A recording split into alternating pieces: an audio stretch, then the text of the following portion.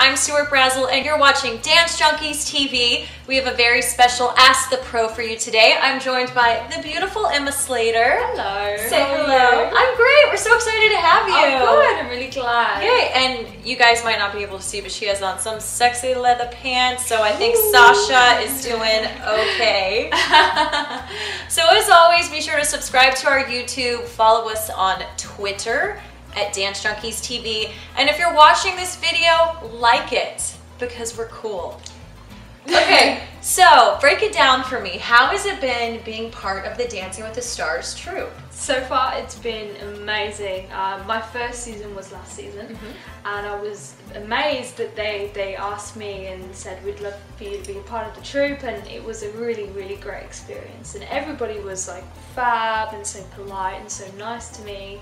And the dancing, I can't say enough about how much I enjoyed working with the crew and the production team. It was brilliant, and to be on national TV like every week is pretty good fun. Like, it's not so bad. It's not a hard life.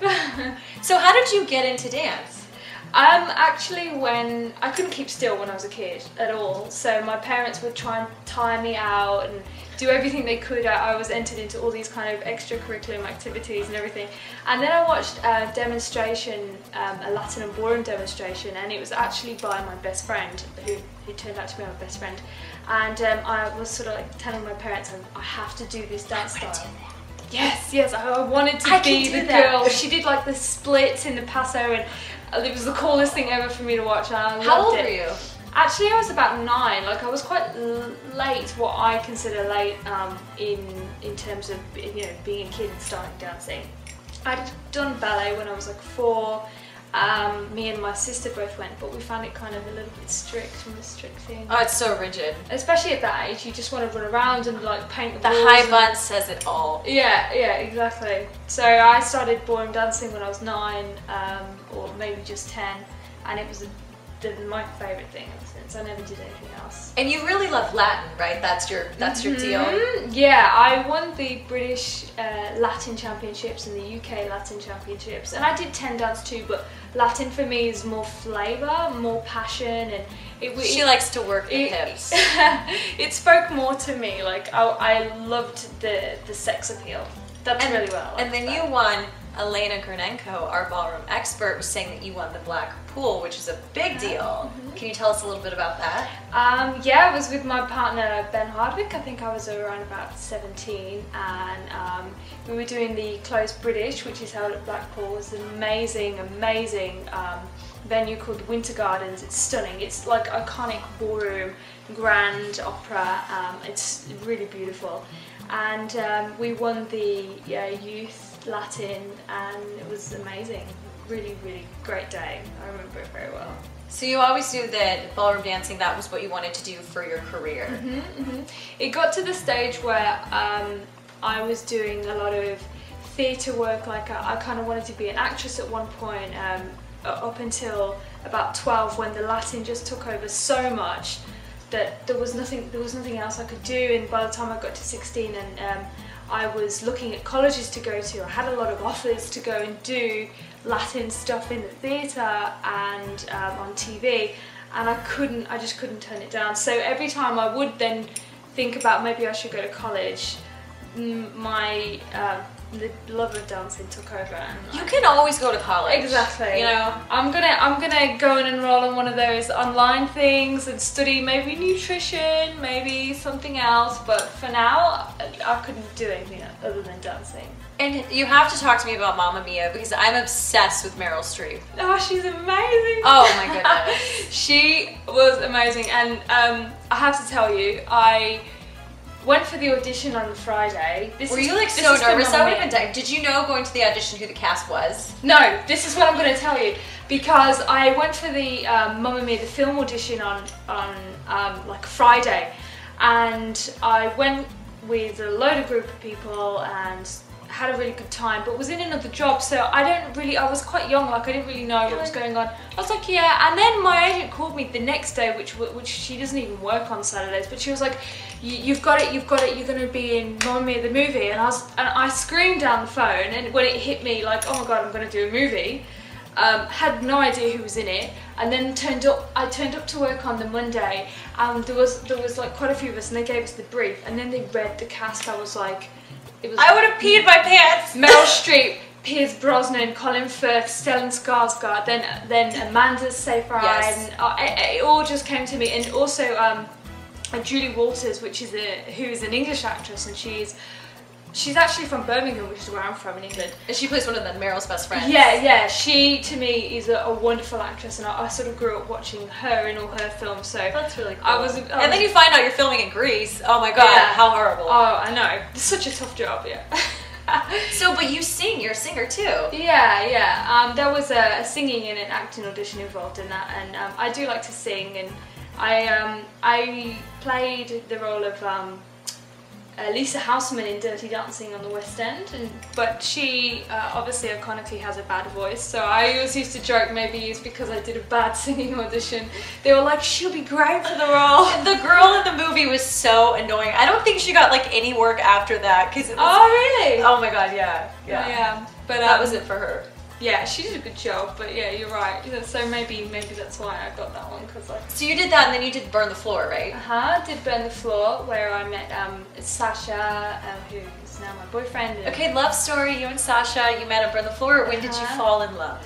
It was actually a good few years after Burn the Floor. I joined, and I had a boyfriend, and he had a girlfriend, and we were happily in our relationships for like a year or two, and then everything sort of changed, like our circumstances changed, and he was actually, he was single, we were both still in Burn the Floor, and he was just about to go to...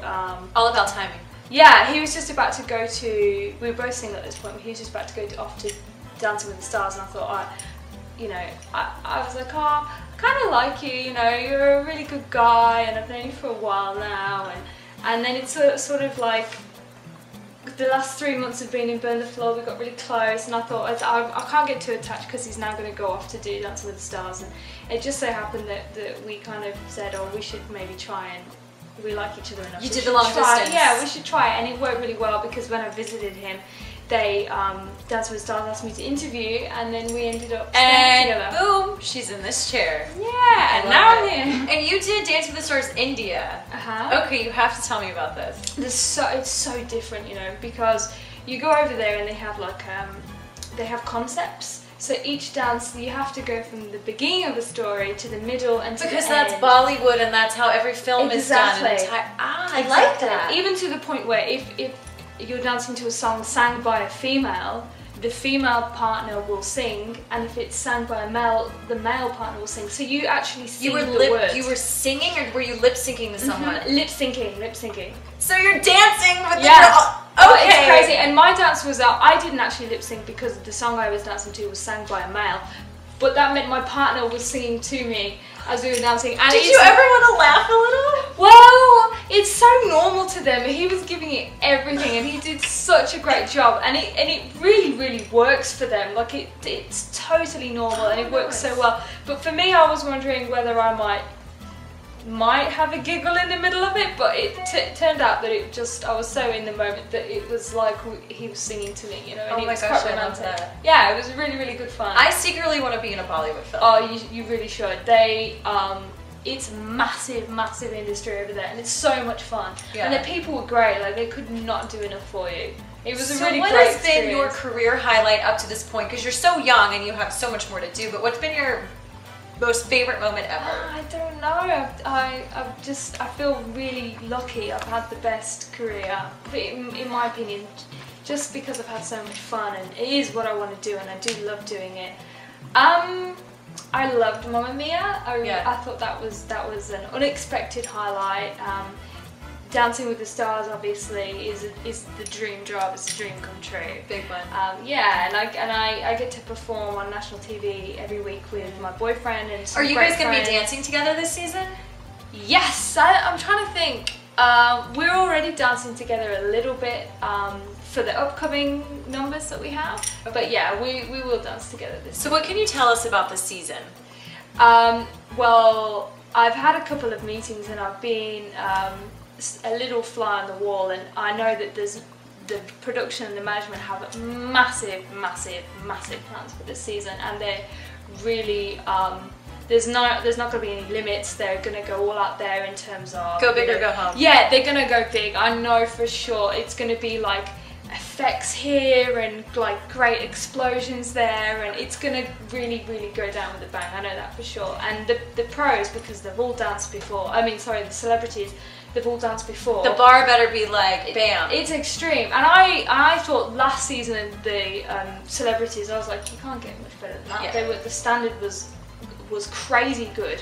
But I've watched a couple of their dances, you know, while I've been practicing, and they're faultless already. Like, if you had to put your money on one couple to win, who are you going with? I have a couple in mind who I've thought, wow, you know, watch that space, and that's Apollo and Karina.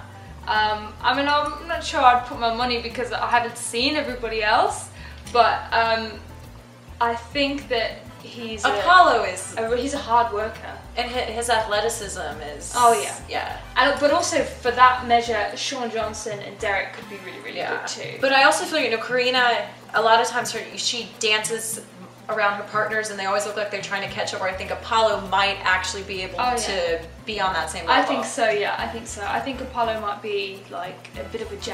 Yeah. Like, I really think so. Awesome. And anything you would like to say directly to camera to your fans? Yes. I always have lots of love and grateful things to say to my fans, because it really means a lot, especially to somebody like me who kind of needs that kind of love, and I think that it's great. Every comment that that I get on Twitter and Facebook, it really means a lot, and thank you so much. Perfect. Well, thank you so much for joining us. No worries. You, of course, will be able to catch Emma on Dancing with the Stars this season, the All-Star season. I'm Stuart Brazell. Thank you for joining us. Twitter at Dance Junkies TV, YouTube Dance Junkies TV, Dance Junkies TV, all day, every day. Bye. Bye.